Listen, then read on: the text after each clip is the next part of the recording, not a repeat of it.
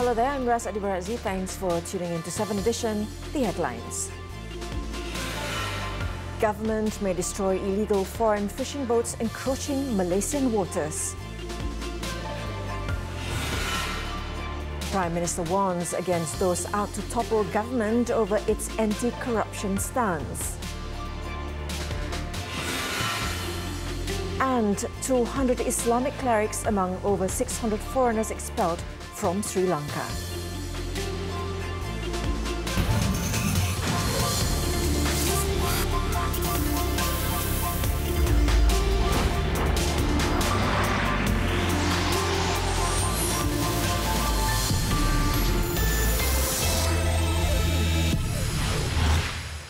Hello, it's good to see you again. We begin tonight's bulletin with this story. Tun Dr. Mahathir Mohamad has revealed that there are some civil servants who are rooting for the fall of the Pakatan Harapan government over its war on corruption. The Prime Minister said these people were claiming that the PH government was not as good as the previous administration because it rejected graft and bribery. Speaking at a town hall meeting with Perak civil servants in Ipoh, Tun Dr. Mahathir stressed that leaders chosen by the people must be clean of corruption so that they could be examples to others. He added that the previous government's leaders were involved in corrupt practices, and because of this, a number of civil servants also followed their examples. Ada yang berpendapat demikian, iaitu kerajaan yang ada ini tidak sebaik kerajaan yang baru lepas. Kerana kerajaan ini tidak membenarkan kita menerima wang rasuah.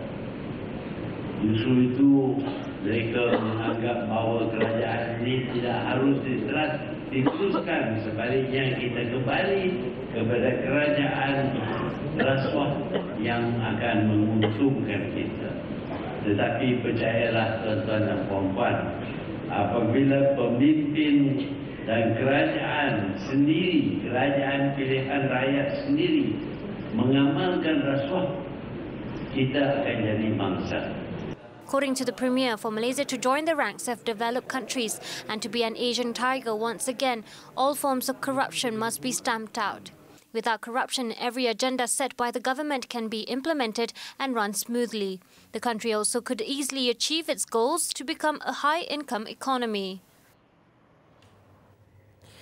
Moving on, police will call up organisers of the rally to defend the sovereignty of Islam and the Constitution at Jalan Tunku Abdul Rahman, Kuala Lumpur yesterday, which was said to have been held without the approval of the authorities. Dang Wangi OCPD, ACP Muhammad Fahmi Visunnathan Abdullah said the organisers would be called up in the near future to assist investigations. On Saturday, he was reported to have said that the notice from the organisers of the rally was incomplete as the organisers, Gerakan Pembela Ummah, failed to submit the notice of approval from Kuala Lumpur City Hall. The rally, which was reported to have been held following several latest issues, including the ratification of the Rome Statute, began from Masjid Jamik Kuala Lumpur and ended at 3:25 p.m. due to heavy rain.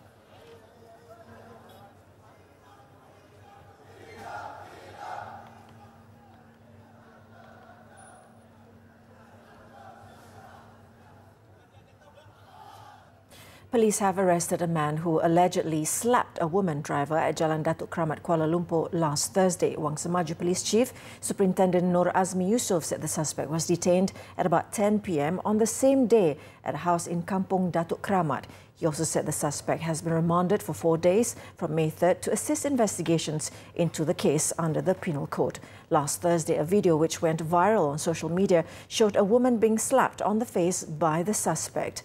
The victim was said to have entered a junction without using her car's signal indicator and almost hit the suspect's motorcycle, which allegedly enraged the man.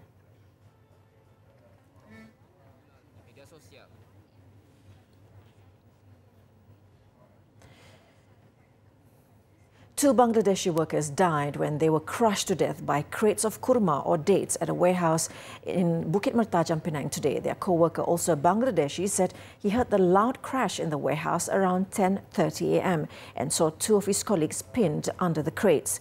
Just before the incident, both men were believed to be moving boxes on the lower half of the pallet. However, it is understood that this shifted the load on top, which led to the crates falling on them. The other workers then quickly pulled the door out from under the pile trial, but the two victims identified as Ali Muhammad Bakar, aged 32, and Rabani Boran Udin, 26, died on the spot. Central Seberang Perai Police Chief Assistant Commissioner Nik Ros Azhan Nik Abdul Hamid said the bodies were sent to the Bukit Mertajam Hospital for post-mortem and the case was classified as sudden death.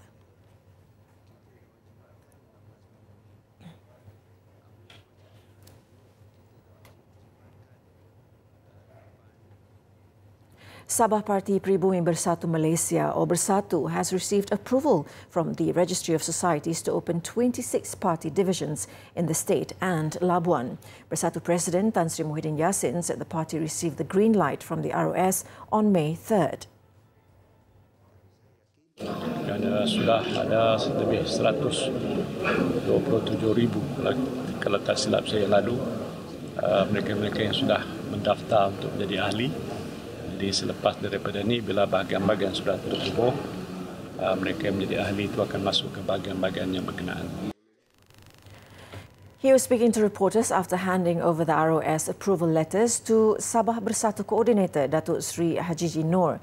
Tan Sri Muhyiddin also hopes the formation of 26 divisions could be materialised within the next 3 months. Bersatu Sabah was officially launched by Prime Minister Tun Dr. Mahathir Mohamad in Penampang on April 6.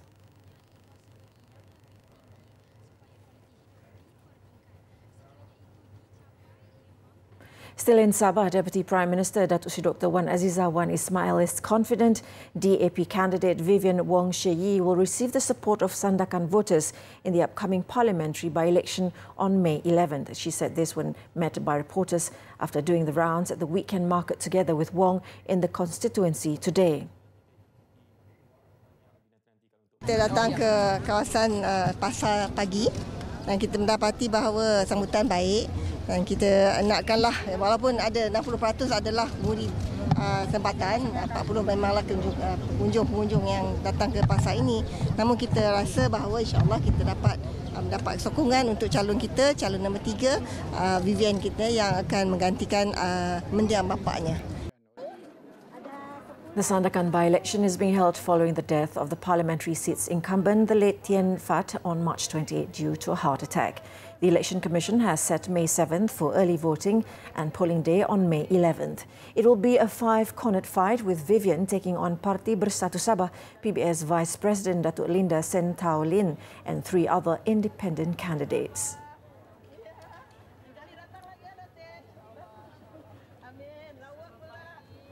Elsewhere, Finance Minister Lim Guan Eng said he is confident that Malaysia is on the right track to strengthening the economy and fiscal status by 2021 and becoming an Asian tiger again. The government intends to reduce the current debt and liabilities of 1 trillion ringgit or 80% of the GDP in the course of this period to 65% through the renegotiation of mega projects. In an interview with Bernama, Lim said after 7 months of taking over the government, Pakatan Harapan has managed to reduce the government's debts and liabilities to 1.07 trillion ringgit, or a reduction of 17 million ringgit. The government also estimated about 805 million in savings had been made through renegotiation of infrastructure projects such as the mass rapid transit. He added that the abolishment of GST did not bankrupt the government as feared by some quarters, and the 4 billion ringgit in tax raised will be allocated for critical ministries and the people. In other developments, Lim said the Pakatan Harapan government had begun the process of repaying tax refund arrears of 37 billion left by the previous government. The process started in January this year and will be completed by October. International rating agencies had also maintained their A3 ratings for Malaysia, and foreign direct investments, or FDIs, also increased by 48% last year. According to Lim, the country recorded a 48% increase in approved FDIs across all sectors at 80 billion ringgit last year. Now, PH leaders were reminded that they must not cave in to pressure but instead honour their promises to the people. PKR President Datuk Sri Anwar Ibrahim admitted that the coalition had problems communicating its policies and decisions to the people. However, they should remain confident and continue working hard. Kita mungkin menghadapi masalah semasa, tetapi saya yakin akhirnya Kalau kita laksanakan pemerintahan yang bebas, yang telus, yang bersih, tidak mempamerkan kesombongan, keangkuhan kuasa, mempamerkan budaya seperti mana budaya yang lapuk yang lama dengan kemewahan dan dengan kesombongan dan keangkuhan, saya yakin beri tempoh dalam beberapa tahun lagi rakyat akan tetap mempertahankan Pakatan Harapan. Speaking at the 2019 DAP National Conference, Datuk Sri Anwar said the coalition's biggest weakness since winning the general election has been convincing the public about the benefits of its policies. He admitted that there are certain sections of the public who may feel sidelined due to the policies implemented, but the government can't ignore the plight of the extremely poor B40 group who still need defending. Datuk Sri Anwar also urged DAP to remain true to its reform pledges and to use the previous sacrifices of the party's leaders as motivation to stay the course during the transition period.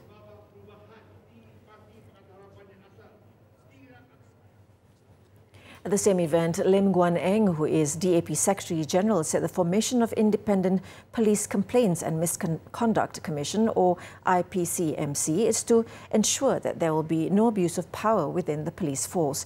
He also said IPCMC was not aimed to penalise the police, but to take action against any form of misconduct. Bukan untuk kenakan sesiapa, bukan untuk kenakan polis, tidak.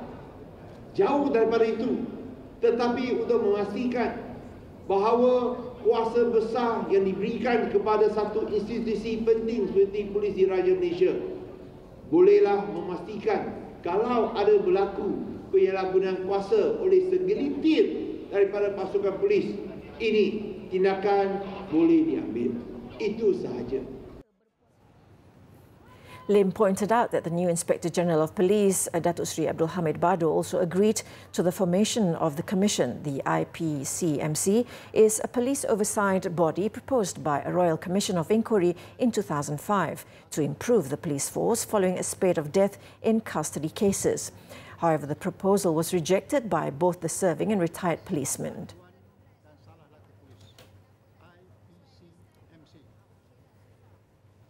The government has not ruled out destroying any foreign fishing vessels found in Malaysian waters. Agriculture and Agro-Based Industry Minister Datuk Salahuddin Ayub said this would be the government's last course of action if it found many foreign fishing vessels encroaching into Malaysian waters. The government has set up a multi-ministry task force made up of the Defence Ministry, Home Ministry, and Agriculture and Agro-Based Industry Ministry to combat illegal fishing vessels. Datuk Salahuddin added this as there were still cases of foreign fishing vessels found in Malaysian waters, despite joint enforcement efforts in reducing their presence. Kalau ini pun dengan keterlibatan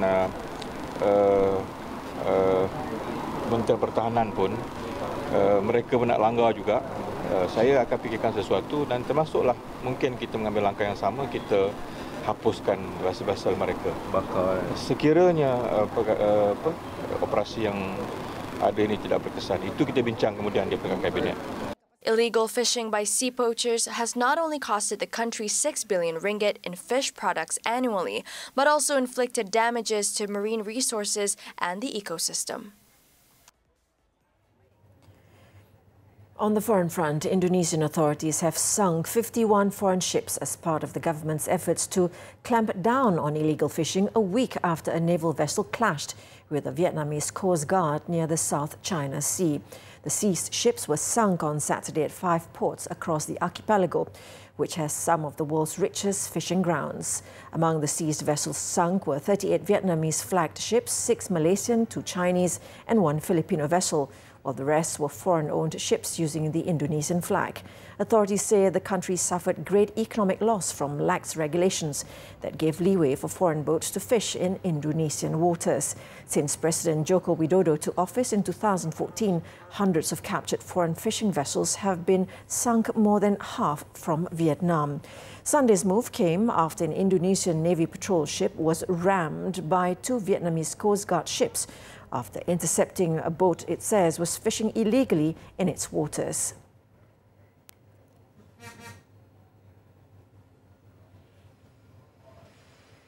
Coming up, man spouting hate gets a surprise egging. Details next.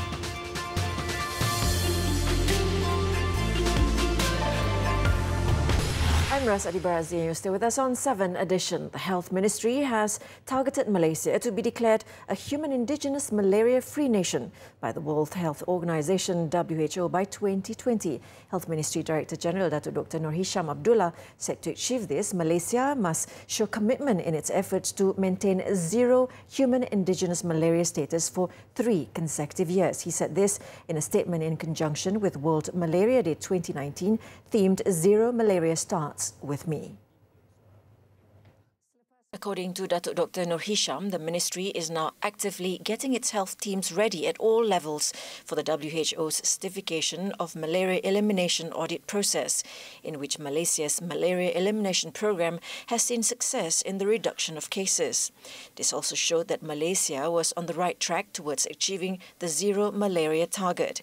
He added in a statement that the National Malaria Elimination Strategic Plan was also introduced in the same year, with a target of malaria-free status by 2020.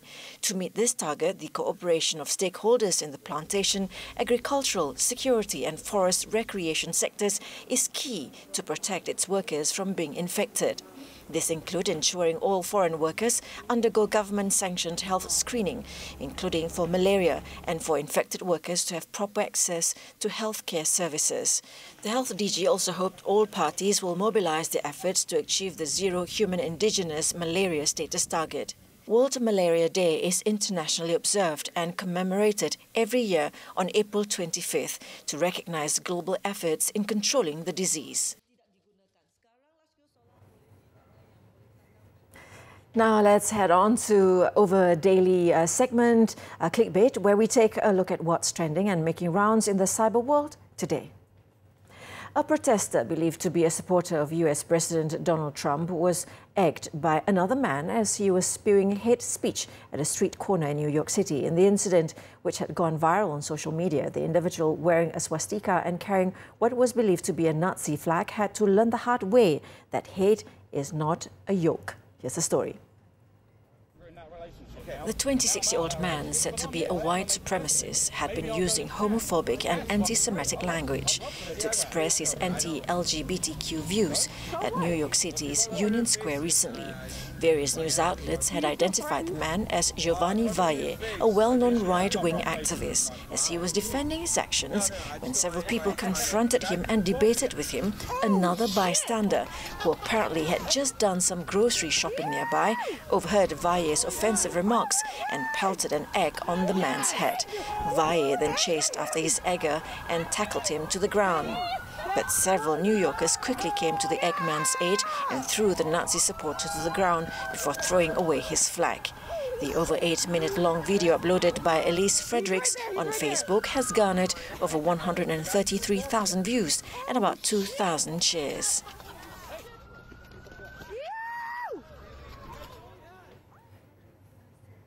Caesarean delivery is definitely no joke. Mothers who have gone for C-section operation takes a long time to recover, but sometimes using unproved remedies for the wound can turn disastrous.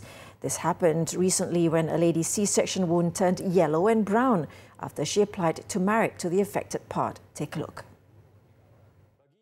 In a Facebook post by Dr. Muhammad Izzad, he said that one of his patients was having severe pains on her fresh C-section wounds, and he had asked her if she had applied anything on them.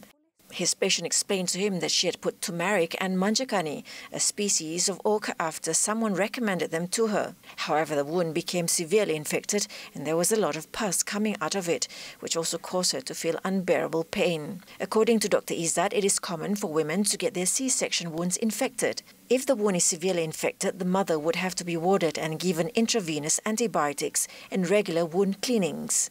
Netizens have been reminded not to simply apply any remedies on the C-section wound without prescription. It is advisable to clean the bruise with water and allow to dry thoroughly to avoid inflammation.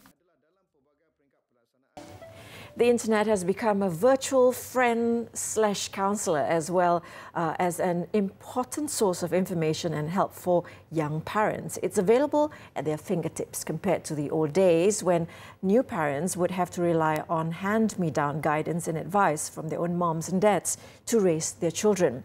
Despite the fast advancement of technology and how people today rely heavily on them to live their lives, millennial parents must also ensure a balance so that they are not affected by the negative side of the digital age. Shafiqa Razali looks deeper into the role of the internet in modern parenting. Between changing diapers, cooking meals and shuttling the kids all over town, parenthood can be nearly as exhausting. But tools like mobile commerce and social media have emerged to make life easier.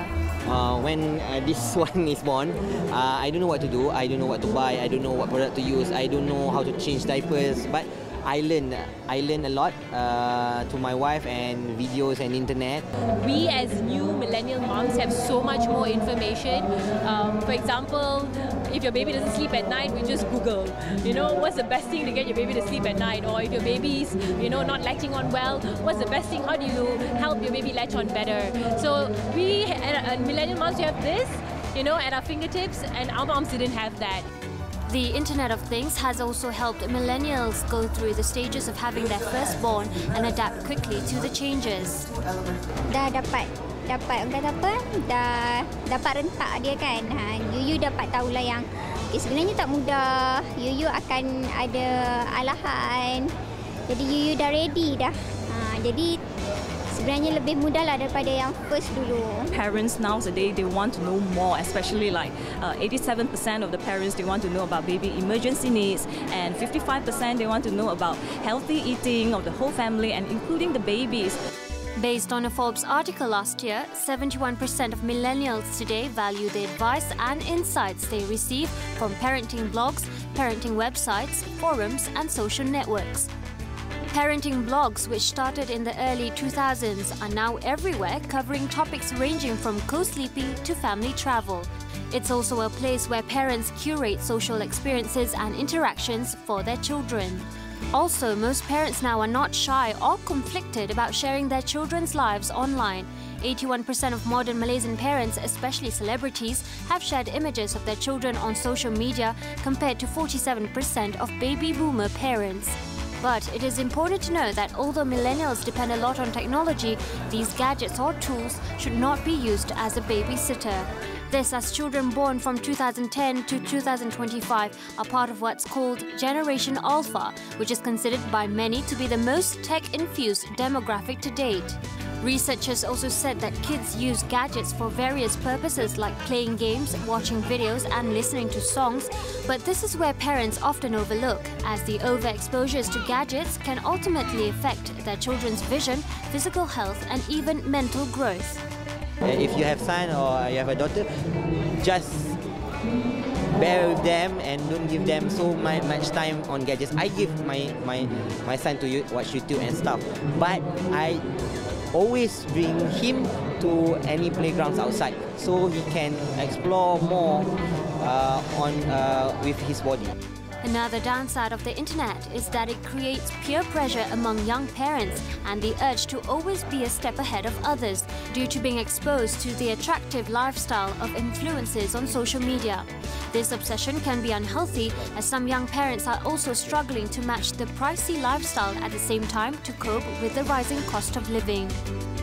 The key to creating and maintaining a healthy environment for Generation Alpha children is to practice moderation. Although it's good to take some information from the Internet of Things, it's always good to control the amount of information you share and take what is only applicable to your daily lives. Shafiqa Farahin for 7Edition. When we return, 7 Venezuelans killed in heli crash. Don't touch that dial.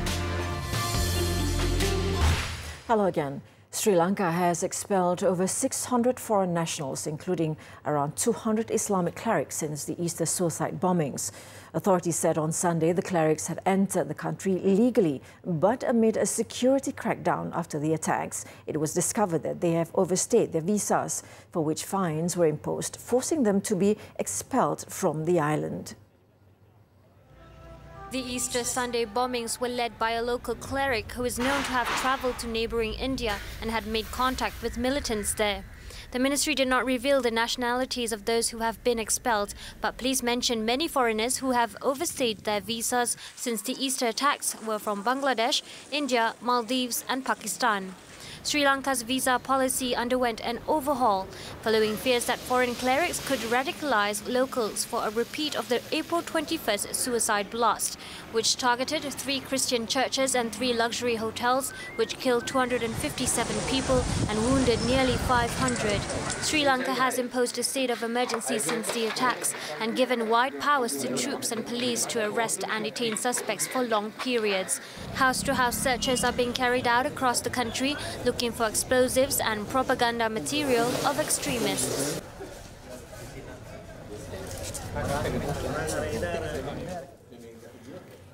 Seven Venezuelan military officers were killed Saturday when their helicopter crashed outside Caracas. Its defense ministry, in a statement, said the chopper had left the Venezuelan capital in the morning, headed for San Carlos, when it went down in a mountainous area of the El Hatillo municipality.